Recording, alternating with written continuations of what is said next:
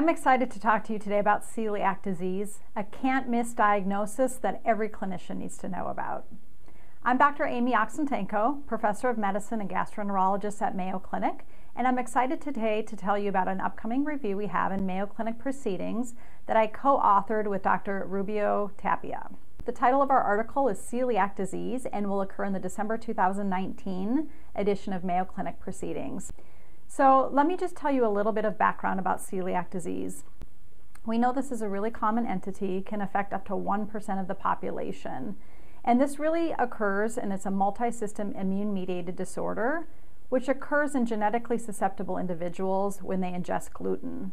This is a diagnosis that's most commonly made in patients in their mid-30s. But it's really important to remember that about 20% of our patients with celiac disease are diagnosed at age 60 or beyond. So this is a diagnosis that it can occur at all ages and present with a variety of manifestations. So in the past, we used to talk about celiac disease in terms of typical and atypical symptoms, but we have really converted our nomenclature. And now we talk about symptoms of classic celiac disease. And by that, we mean the symptoms that we most often think about, such as diarrhea, weight loss, bloating, etc. Any of those typical GI manifestations. However, we used to call the more uncommon conditions or manifestations as atypical, but that nomenclature has changed, that we now call those non-classical. And the reason for that change is now those non-classical features are some of the most common that present to the clinician. The one we should think about most commonly is iron deficiency anemia. That's the one that probably presents most commonly to the clinician. Other things to think about are those patients with premature metabolic bone disease, such as osteopenia and osteomalacia, at an age or without risk factors beyond what you would expect. Patients can also present with abnormal liver biochemistries with no other explanation. So that's an important thing to keep in your differential when you're working up those patients. Other things would be the itchy rash of dermatitis herpetiformis, which is a clear manifestation of celiac disease.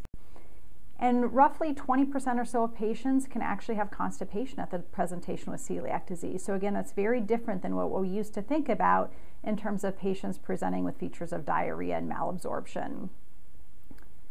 So how do we make a diagnosis of celiac disease? Well, in current day, we have really great serology, which have high sensitivity and high specificity. So in a patient who you're wanting to evaluate for celiac disease, the serologic test of choice is the IgA tissue transglutaminase antibody. And typically what we would recommend is also checking a serum immunoglobulin IgA level in addition, because there's roughly 3 to 5% of the celiac population that might be IgA deficient. So that will allow you to not miss those patients who might be IgA deficient. Now there are other serologic studies that you can choose and that are available, but guidelines really suggest against using panel testing, meaning doing a shotgun approach and ordering more than one serology just to increase the yield. So while that can improve the sensitivity if you do more testing, that will decrease the specificity, meaning you're going to have more false positives and put patients through unnecessary workup. The other thing that all adult patients should undergo if they have a positive serology or if they have a really high clinical suspicion for the disorder despite a negative serology is they should all undergo an EGD with small bowel biopsies. Now this differs from the pediatric guidelines, which can suggest you can make a diagnosis just based on serologic findings alone. But we really have not fully embraced that yet in the adult population and still recommend an EGD with small bowel biopsies. The really important caveat before you embark on any kind of diagnostic workup to work someone up for celiac disease with either serology or histology is to make sure they're on a gluten-containing diet before you do that testing. Once a patient has gone on a gluten-free diet, the sensitivity of both the serology and the histology will decrease significantly.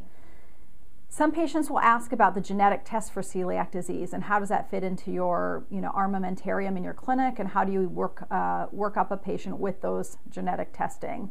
So we typically do not recommend the permissive haplotyping in all patients. So we know that all patients with celiac disease either have HLA-DQ2 or DQ8 positivity. Now the issue is 30 to 40% of the population also has positive HLA-DQ2 or DQ8.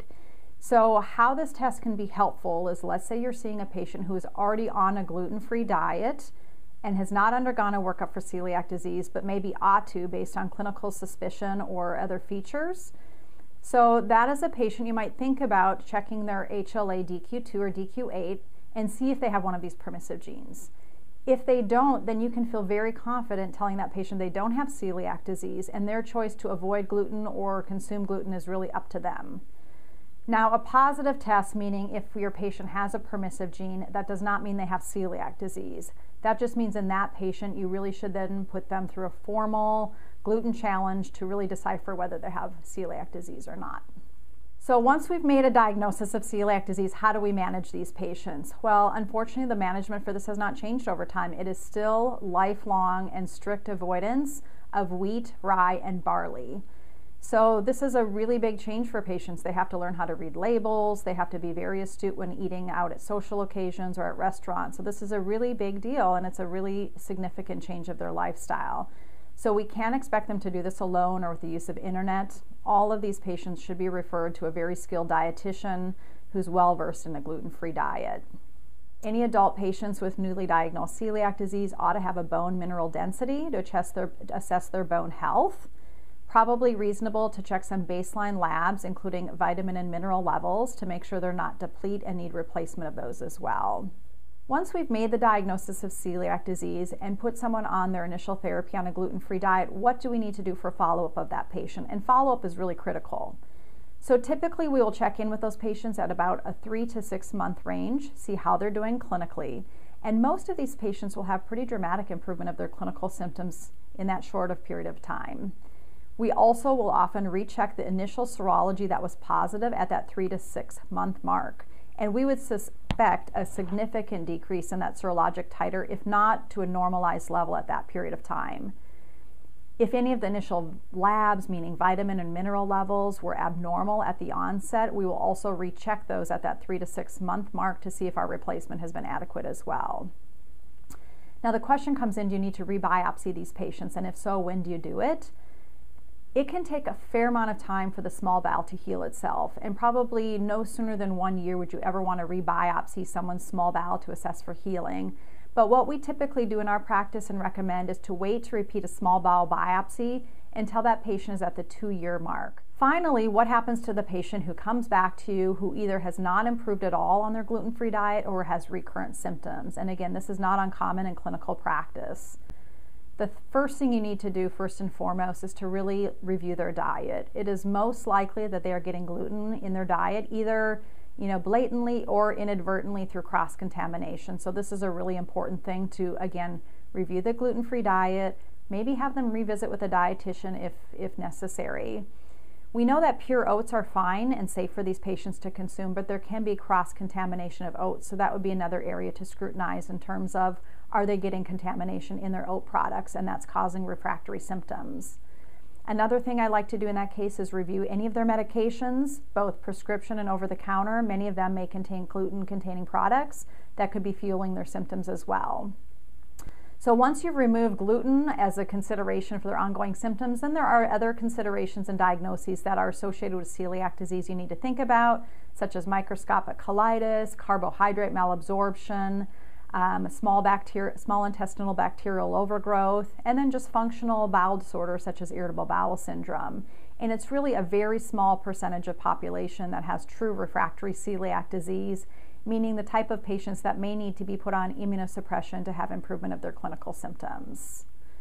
So this is just a brief teaser. I'm looking forward to having you read our review in this month's Mayo Clinic Proceedings. So enjoy the article and good luck with these patients. We hope you found this presentation from the content of our website valuable. Our journal's mission is to promote the best interests of patients by advancing the knowledge and professionalism of the physician community. If you are interested in more information about us, our homepage is www.mayoclinicproceedings.org.